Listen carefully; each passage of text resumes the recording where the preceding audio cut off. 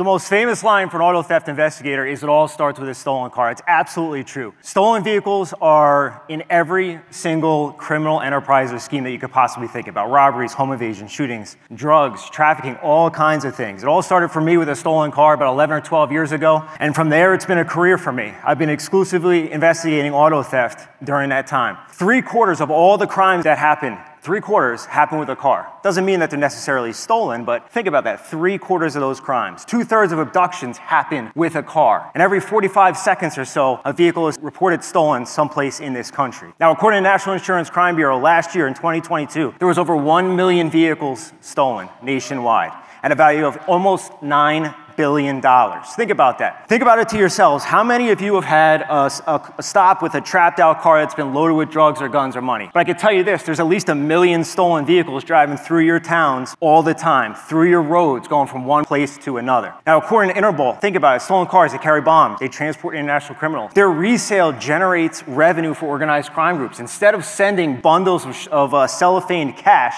you can buy a car and send it someplace, trade-based money laundering, right? Sell the car, that's your profit. That's how you move the money. But they also smuggle drugs and guns. The thing I want you to think about during this short block is it's not about the stolen cars necessarily, it's about the vehicle crimes and everything else that's linked to what those stolen cars are.